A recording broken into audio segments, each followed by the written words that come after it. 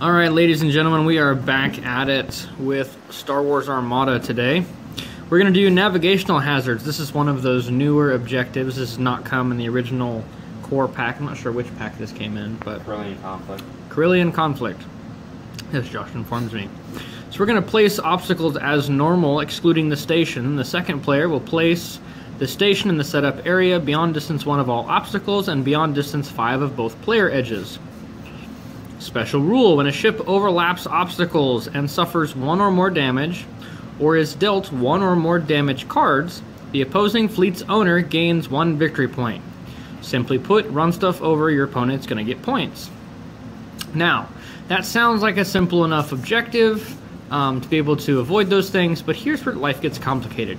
At the end of the round, starting with the second player, alternating, each player chooses 1 asteroid or debris field that does not have an objective token on it and moves it to within distance 1 or 2 of its current location.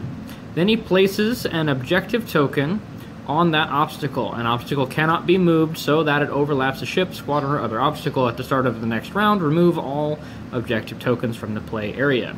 That's where life just got complicated. So at the end of each round, all of the objectives are going to move. And go, oh, well, we're over here now. That flight path you had, a kind of an idea to avoid running this thing over? Nope, changed it. Sorry, have fun. So, that being said, let's take a look at our lists. The Empire is running the same shenanigans they have been. There's an ISD, a VSD, 2 Gozanti fighter thingies, and 5 TIE bombers. 2 bombers, 2 fighters, and 1 advanced. The advanced actually has like a name and stuff. So we'll go over and look at them real quick. Alright, so TIE Fighter Squadron, TIE Bomber Squadron, and then it's this guy. Zertic Strom, an advanced TIE Fighter Squadron. While attacking, you may choose another friendly squadron at distance 1. If you do, that squadron suffers 1 damage, and you may reroll any number of dice and may reroll any number of dice. He doesn't usually do this because I kill his fighters fairly quickly, but I'm running Z95s today, so we'll see. Then he's got some Gozantis with repair crews, more Gozantis with repair crews. For those of you looking out at home and this is new to you, instead of spending engineering points, you may discard 1 damage card from a friendly ship at distance 1 to 2. Gozantis don't generate enough engineering to be able to do that on their own. Like, you have to spend 3 engineering points to be able to get rid of a card, but Repair Crew says, no you don't, just spend 4 actual points. So, oh, by the way, from a friendly ship at distance 1 to 2, you're a friendly ship at distance 1 to 2, so you can take those off of yourself. Yeah. For just 4 measly points. Alright, this is the Victory Class 2 Star Destroyer with Minister Tua leading shots, gunnery team, electronic countermeasures, and disposable capacitors. So electronic countermeasures allows you to spend defense tokens by turning this when they're blocked by an accuracy from the other guy. Disposable capacitors is not able to be used on a large ship, so you can't give it to an ISD. But disposable capacitor says, hey, you've got blue dice that you can't shoot at long range. Well, now you can, but only once. Gunnery team says you can shoot you can shoot twice out of the same arc. Leading shot says get rid of a blue die and reroll as many number of dice as you want to. And Minister Tua says add this to your add this icon to your action bar thing. Upgrade bar, there we go. Alright, that's the VSD. Now we get into the meat and potatoes of this list. Literally, meat. So much meat. Imperial 2 class Star Destroyer has Admiral Mahdi. You're going to add a hull to each of the ships. So each of the Gozantis goes up by 1 hull. The VSD goes up by 2 hull. And the ISD goes up by 3 hull. Then we have gunnery team leading shots. I'm trying to get rid of the glare. There we go. Gunnery team leading shots. Electronic countermeasures. I just did those. Hardened bulkheads. Whenever you overlap a ship that's smaller than you, you don't take damage. Simply said. Avenger. While attacking, the defender cannot spend exhausted defense tokens. So, yeah, that's going to be important. But I know the card doesn't say this, but you have to tap Avenger to be able to do that. So it's only a one. It's a once per turn, so it can't just be used willy-nilly. Intel officer. Whenever you shoot at somebody, you get to tap this thing and say, "Hey, you can't use that defense token. If you do, it's gone." So, yeah, with the idea that Avenger says you can't use you can't use the exhausted defense tokens, and Intel officer says, "I'm going to pick one of your defense tokens, and if you use it, it goes away." So that's mean. Speaking of mean, do you see that beautiful glory over there? That's 5 CR-90A Corvettes. And 2, what are they? Hammerhead Torpedo Corvettes. Yes. That's 7 Corvettes, ladies and gentlemen. This is going to be fun. Now, they're running pretty much naked. Each of the CR-90 Corvettes, your normal Carillion Corvette, has Turbo Laser Reroute Circuit. This is the alternate art card, but the words are the same. While attacking, you may spend one of your Wiggle defense tokens to change 1 red die to a face with a crit or 2 hits. By the way, that's not actually a Wiggle. I believe it's called an Evade token, but I like calling them Wiggles because they're wiggly. And now we go over to the Hammerhead Torpedo Corvettes. They're also highly mobile. This says, while attacking at close range, you may discard this card to add 2 black dice to your attack pool. So this is a 3-point one-shot thing, similar to the disposable capacitors, but instead of adding your blue dice to your attack, now you're adding 2 black dice. Yeah, let me go ahead and show you what's on this card as is. Shoots nothing out of its butt, shoots 1 of each out its front, and 1 black die from each of its sides. The Hammerhead Corvette is less maneuverable than the CR-90 Corvette, but he can still go 3, so this is still okay. But he likes to run into stuff, so the faster he goes, the more straight it goes. So that's kind of neat. This has a Wiggle, an Evade, a Redirect, and a Containment. Let's flip this thing over real quick because my friend puts them in sleeves like this. This is the other side of the Hammerhead Corvette. 2 red dice, a blue die at its front, still nothing at its rear, but 2 blue die out of each side. But I wanted to throw black dice at him this game, and hopefully I'll get to use this before it dies. It can take 5 whole, but it only has 2 shields in the front and 1 in everywhere else. And then the crook of this list. Dun dun dun, Akbar! By the way, Josh, it's a trap! Akbar says if you only shoot out your sides, add 2 red dice to your attack pool. So that's gonna happen, and a lot. Oh, and these X-Wings are totally Z95s today. They have Swarm. They're slow. They don't have a lot of hull, but they throw 3 red dice at squadrons and a red die at ships. They're here because I had like 29 points and I could find a way to spend 28 points. So yeah, let's have some fun. We're going to set up objectives and then start turn 1. So Josh wanted me to remind everybody that once a capital ship is on the table, you can play squadrons. So he already has 2 capital ships on the table. I only have 1. Now I have to place another one, but then he has 2 more things he puts on the table, and I still have 5. This is amazing. Hey, look! Cheap point sync for deployment and stuff. Yeah! Alright, ladies and gentlemen, this is the beginning of turn 1. None of the objectives have moved, but all of them are out here now.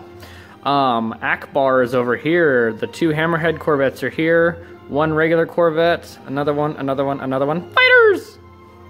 So, yeah. So that ship was first, followed by 2 fighters, followed by 2 more fighters, followed by that ship, followed by this ship. And by the time that ship got out, by the time that ship got out there, all of his stuff was placed. So that was placed after, and so were the other 4 of these guys. So yeah. So his deployment went Gozantes, fighters, Gozantes, VSD, ISD. 5 more of my ships. It was kind of cool. Let's see if it blows up in my face. Alright, ladies and gentlemen, before we get too far into the end of round 1, we're going to go ahead and show you what happened. Akbar, Hammerheads, not Hammerheads, TIE Squadron things, Gozantes, ISD, VSD, 2 Corvettes. They're like, maybe gonna die? Maybe gonna evade everything? We'll see. Right now they're out of the range, so yeah. Welcome to the Rebel, what's the word I'm looking for here? Initiative sync, haha. So, I just want you guys to know, that asteroid field right there is totally gonna get run over by that victory at least once during this game. I'm gonna make it happen. Because victories are slow. And you put it in front of an asteroid field. So yeah. Alright folks, first activation for the Empire. Did some damage to that Corvette. He narrowly escaped with his life, but not his redirect token. You know, after the second Gozanti fired at him, and the TIE Fighter also fired at him. So 3 fighters fired at him the first time. The Gozantis were out of range. Yeah. And then the TIE Fighter fired him, and the Gozantis both fired, front and side at him. So 6 dice were thrown at the Corvette, and only 1 point of hull remains, along with 1 point of shield up front and 2 points of shield on his left side. But he has no redirect. However, he's only going to get 2 red dice thrown at him from this, from that thing. But it's only going to do 1 point of damage. But we're at long range, so maybe he'll survive. We'll see. Here goes second activation for Rebels. So my friend, Mr. Corvette number 7 over here, narrowly escaped the ISD fire. Because it was at long range, he got to stay alive. If it were at medium range, the 3 damage that the ISD did with 2 dice would have killed him. But because we were at long range, I got to say, no, I'm evading that die by double damage. So I took 1 damage on my front, and now I only have 2 shields on my left side remaining on that ship. That's it. So, yeah. Let's finish the turn. Alright, so we haven't moved the asteroids yet. You'll see those. I'll probably do a synopsis of those real quick. I missed him with those asteroids, but I will not give up. I have determination and stuff. And I get to move the first one, so that's going to happen. These Corvettes avoided damage because they couldn't be shot at. We ate one of the Gozantes. That Corvette is on its last leg. Quite literally. Like, it's going to die, probably. Because there are things. Those fighters are engaged with each other. The other 2 are not engaged with anything. But I have to shoot at the advanced before I can shoot at the bombers with the Z95s. But the Z95s are all on the station, so if they don't die, then they get a point of life back. Yeah. Spent some reroute circuits, took some shields off of the ISD. It's got 1 shield here. Isn't it supposed to have 4 shields up front? I had to take some off from your first attack. Oh, that's right. So there's 1 shield on front, right, and rear on the ISD. But the left side is still at full. It's still at 3. The VSD has not been harassed yet, but his turn is this turn. So, yeah, this will be fun. For one of us, probably.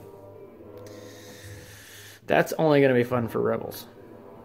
Bye, Gozantes. Yeah, I'm gonna get points from you landing on rocks eventually. Alright. That was end of first turn. Here it comes. No, that was end of second turn. Right? Yeah. Yeah. Now we're on number 3. Now we're on turn 3, because all the fighters are back to blue. Alright, well, that thing moved from here to there. This one went from there to here.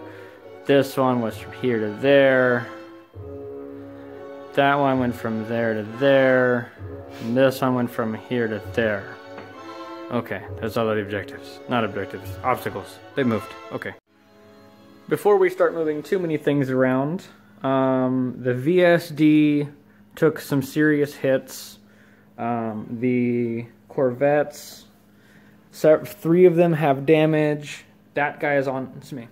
That guy is on his last limb. Quite literally, he has 1 hole left until this turn, which he'll get to remove a card. And there's still that pesky TIE fighter over there who's been trying to kill him, but won't be able to keep up this turn because he's going at speed 4. Yeah, that's a thing. Those guys put a whooping on the VSD. These guys killed the other Gozanti. Did we do any damage to the to the ISD? Took off more shields from the ISD. It now has 1 all the way around. The VSD has none on its sides, 2 on its front, and what on the back? 1. And 1 on the back. That crit really hurt. Yeah, he got a nasty crit, which removed shields from the highest hull zone. The highest hull zone, so it did an extra 3 points of damage. So yeah, it might be the ISD versus everything else at the end of this game, but these Corvettes are they're doing some damage. They've chewed through a lot of ISD stuff. So yeah, let's continue moving rocks. Alright, ladies and gentlemen, this is the bottom of turn 4. We've moved all of the No, we didn't. We moved 2 of the objectives. We keep doing this. By all things, the VSD should be dead. But Admiral Mahdi is on the other ship. And his ship has only taken it took 5 points of damage, but he's on the space station, so he got rid of 1 of them. So your ISD can take how much more? 2. The ISD. Josh, the big one. The ISD? I can take 11 more hits. No, I'm sorry. 10 more hits. The ISD can take 10 more hits, which might come in the form of those guys eventually. Maybe.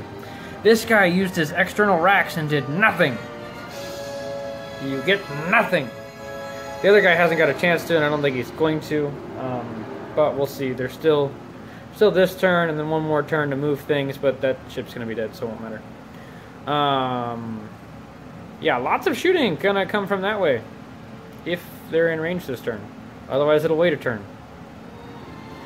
There is a Corvette over here that died. He totally should have moved first, so he would have got to shoot, but he didn't because I'm an idiot and got excited about hammerheads. So that's a dead ship. Didn't get to shoot because I'm dumb. He was totally set up to like remove a card and stuff, and didn't. Because again, I'm an idiot. But it happens. Mostly to me. I got a point for the victory running over the rocks. I'm gonna need another one this turn because I already moved the rocks into its way. It's moving at speed 1. So I'm gonna get 1, if not 2 more things for that. Whoa, are the rocks gonna kill it? Josh? Possibly. Cool. I might not even get a shoot with that thing. And the ISD will go. Oh, all of these fighters over here, all 4 squadrons of fighters did nothing. 2 of them rolled blanks, 2 of them rolled crits. They're not actually X-Wings. They're Z95s. They no longer get their cool things to happen because the only fighters over there, and it's not going to come anywhere close to these guys. So, yeah, that was the end of turn 4. Here goes turn 5. Alright, folks, this is the bottom of turn 5. The VSD has been vanquished. One of the Hammerhead Corvettes has been killed. He didn't get to shoot this turn. He just died. Thankfully. So 4 of these Corvettes are moving in the same direction. The Hammerhead is driving the wrong direction. That TIE fighter over there, who's still on the table, is going to survive by 1. And my Z95s should all be red, and only 2 of them did damage. None of them did damage last turn. The ISD normally needs 2 more points of death. It now needs 5 more because of Mahdi. But I have the potential to get him. Maybe. But the dice have to be nice to me. This is turn 5. I get to chase him down in turn 6. We'll see what happens. Oh, and I ran over a rock. So Josh got a point. So our victory obstacle tokens cancel each other. Now we're going to ready defense tokens and move the rocks again. All right, ladies and gentlemen, this is the first time this has ever happened in Josh and Andrew history of playing Armada. So what I'm going to do first is I'm going to remind our viewers of the previous 2 games that did not make it onto video. One because of time, and the other because I accidentally deleted all of the footage, because I thought it was a different video, because I didn't delete the old footage. So Josh beat me. One of those games is recorded here as a 403 to 270. So that is a victory of, what is that? 133. So we figured out that was a what? I think it was an 8-2. It was like an 8-2 or a 7-3. The other one wasn't as bad. Excuse me. One of them was an 8-2. The other one was a 7-3. Both in favor of the glorious Empire. But the Empire was no match for the Rebel swarm of Corvettes. So here's this game. Rebels killed all of the things. Technically, I didn't kill the TIE fighters, but because there are no capital ships, they die in space because they can't get back to home, I think. Honestly, I was 1 point away from killing it. Like, it had one thing left. He didn't even bother with most of my fighters. He did 1 point of damage to one of the fighters, but it was on the station at the end of the turn, so it healed itself. Yep. He killed this one because I was an idiot and didn't have it shoot first, but I might have been able to get it out of range, and this one he straight up killed, no bones about it. Only one of the hammerheads got to use their external racks.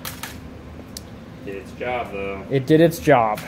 It took fire for the other guys who were way better at shooting things. External racks, in my opinion, is very hit or miss, because you have to be able to close that distance, and I was not able to do that with my hammerheads this game.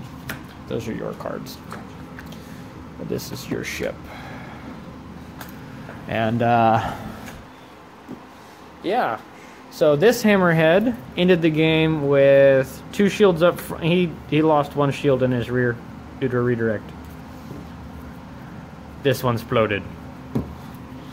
Akbar flew out here. He's missing 1 shield. This one's missing shields on these 2 sides. This guy's missing shields on that side, this side, 1 from here. This guy's missing front, side, not that side, and rear. So he beat up my ships fairly well, but did not land any actual hits. Akbar never took damage. Number 4 couldn't have command tokens, so that disabled me from being able to remove that card, because Corvettes only have an engineering of 2, which means I can get shields back, but cannot remove cards without the assist of a token and consecutive engineering turns. Ship number 6 actually removed a card at one point. 7 was going to, but didn't go when he was supposed to, so he died. So yeah, Josh, was that fun? Yes, good time. Josh says yes. Initially thumbs up, but I wasn't pointing at him, so practice is good. This will be our last game for a little while. But yeah, always, this was lots of fun. Josh and I have fun beating on each other. And again, this was Navigational Hazards. We'd never played this one before, so it was kind of neat. We're trying to do that so he can get some practice in before regionals, but regionals is next weekend? The 16th in Kansas City. 16th in Kansas City. So that's in 9 days, and we're not going to get to have any more practice between now and then. So yeah, this is Drew Baca signing off. Look at that. Look at that. Never gonna happen again. Never say never. But it was fun. Alright, bye guys.